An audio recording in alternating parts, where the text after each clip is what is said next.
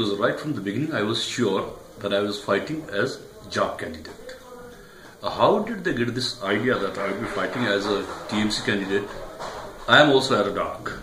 But I immediately called a press conference and made it clear that I am a job candidate. As president of job, my party has nominated me and I am going to fight as a job candidate.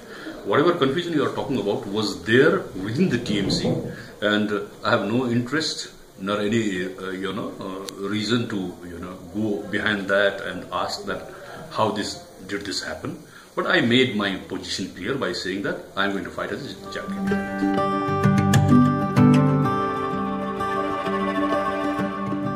See, I have asked for support from all the opposition-minded people, be it TMC, be it GNLF, be it Gorkhaland. With all of them, I have asked for sought their help, basically. And the reason for seeking TMC's support is not that they have a strong base here, but once you are going to state legislative assembly, you have to have a good relation with the state government if you really want to work for the people. Of course, if you want to put some kind of posture and talk about things which you can't sort of deliver, then you can do whatever you want to. You can take any kind of posture.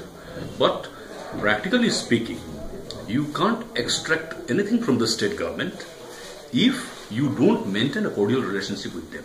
Now, maintaining cordial relations doesn't mean that you sacrifice the interests of the people.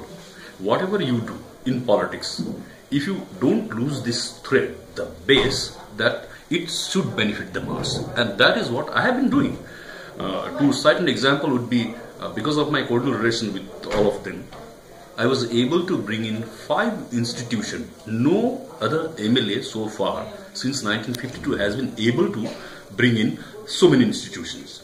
2 government colleges, 2 ITI, 1 polytechnic, and after I left the party, after my resigning, within 3 months, I got the cabinet approval as a district for Kalimpong, which I think I am thoroughly satisfied. I don't know about the people, my voters, because the benefit of these things will start coming slowly.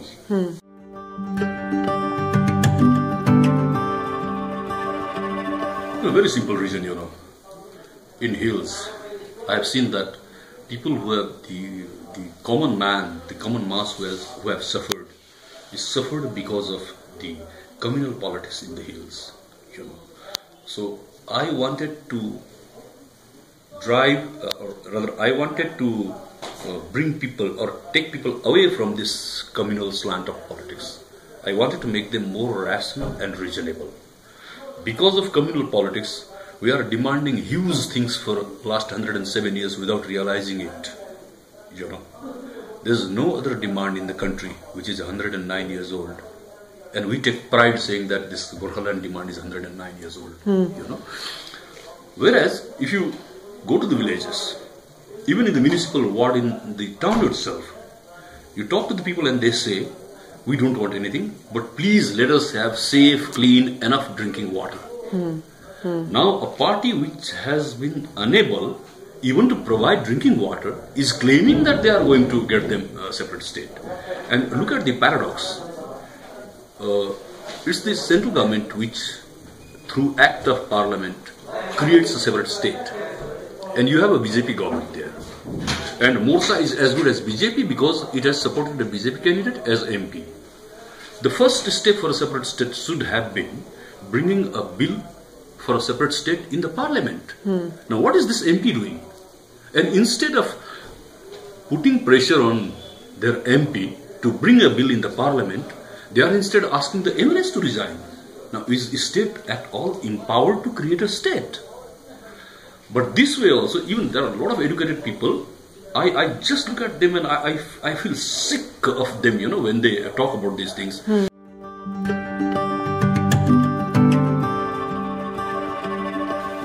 See, we have, that's the #1 agenda in our manifesto. We want a separate state. That's there. The difference, #1, is we want to attain a separate state slowly by empowering our own people, creating the infrastructure so that through whatever system that is in place, first let us build an infrastructure. Let us empower people, so that, step-wise, one day that system might not be enough to fulfill our aspiration. Then we will move to that.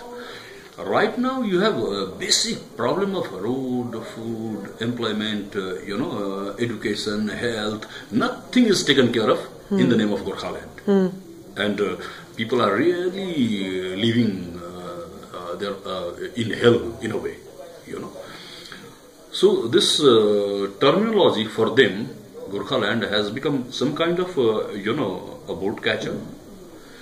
I look at it as a weapon to further oppress our own people by depriving them of their basic amenities. Because if somebody demands water, then the party will say, oh, forget about water.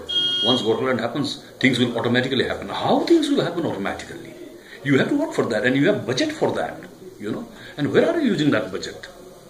So it's like distracting the attention of the people from genuine and real, tangible issues to an almost imaginary thing. And see how they are playing with the Gorkhaland issue. They have their man in the parliament. He's not doing anything. They are not putting pressure. So our separate state agenda number 1 and their separate state agenda number 1 has a difference between heaven and hell.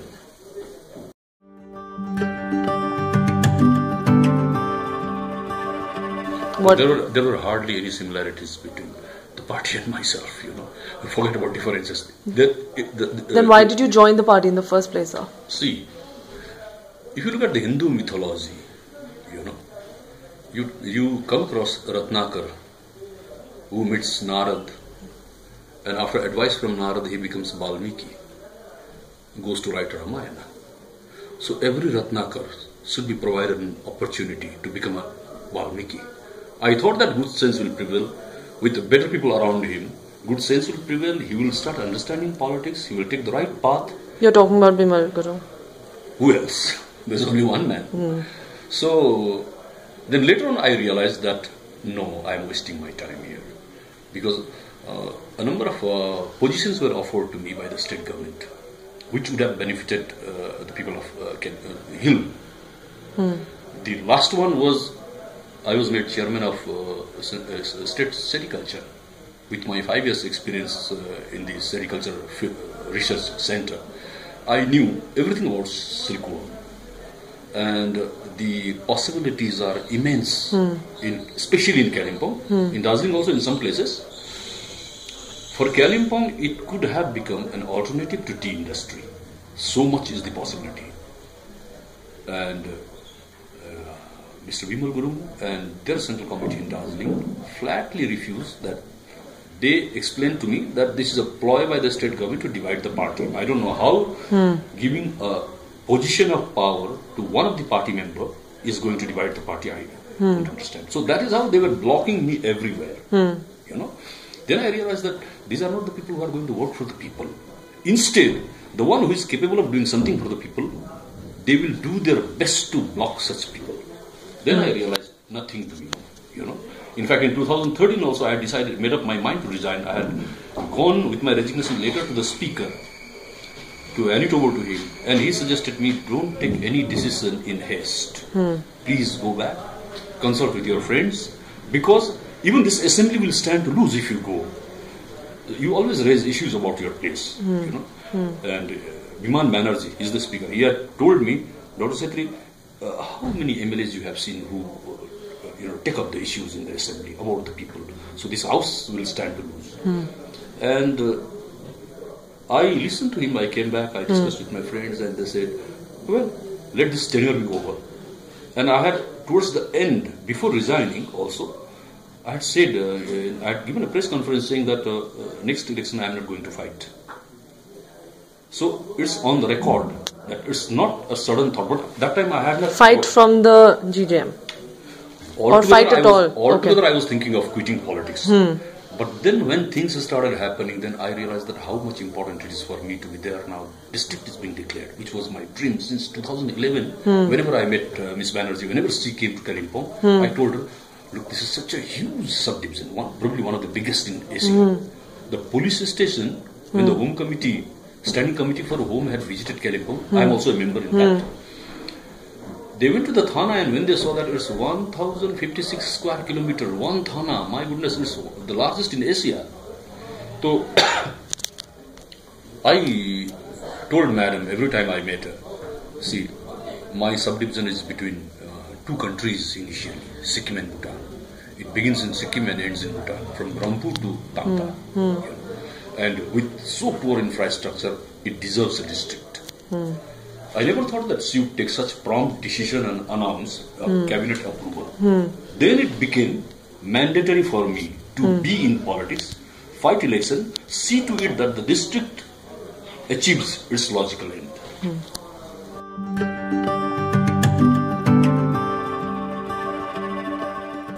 GJM has a very strong presence in Karshiong, not so much in Kalimpong. But having said that, last time, 2011 election which I fought, they polled somewhere near 8,000, which is not a small number in terms of a battle which is fought so closely. That's a good number. But they have almost 30 to 35,000 in Karshiong, which can really change the course of the result. So I feel, for me, I'm really happy because whatever number is added is to my advantage. So I welcome it. In Karshiong also, we can really make a difference. We are not fighting, it's Trinamool. It's Trinamool. And we are also supporting them. Even in Darjeeling, it's Trinamool, it's not JAP. Is JAP fighting from Darjeeling? No, it's Trinamool. So far, we haven't taken any decision. In fact, the bureau meeting is going to take place. So only in Kalimpong is where JAP is fighting, right? We are having a meeting just after I finish this thing. Okay. So we will take decision on what we are going to do about Darjeeling. Okay.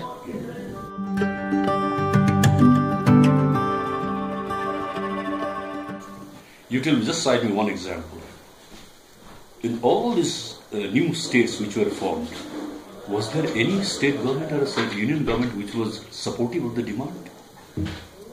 All opposed. You talk about Jharkhand, you talk about Chhattisgarh, you talk about Uttaranchal. There are oppositions everywhere, within the state and in the center also.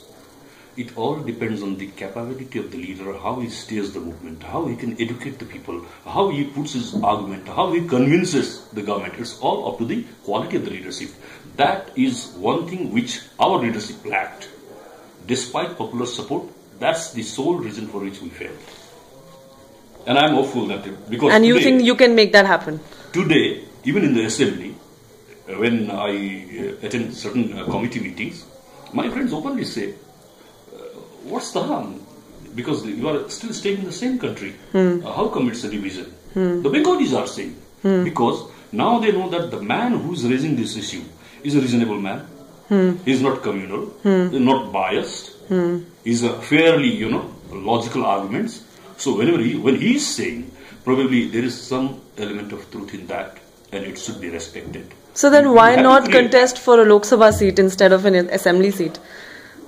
If that is... The party is barely 2 months old. And why you are asking me to fight for the Lok Sabha? Let me begin from the scratch, The support for you is immense though in Kalimpong. The support for you is immense. Our party was formed on 27th of January. Yeah, I know. If there had been a Lok Sabha election on 17th April, I would have fought the Lok Sabha election. Because there is no Lok Sabha, this is Vidhan Sabha. I will fight Vidhan Sabha election.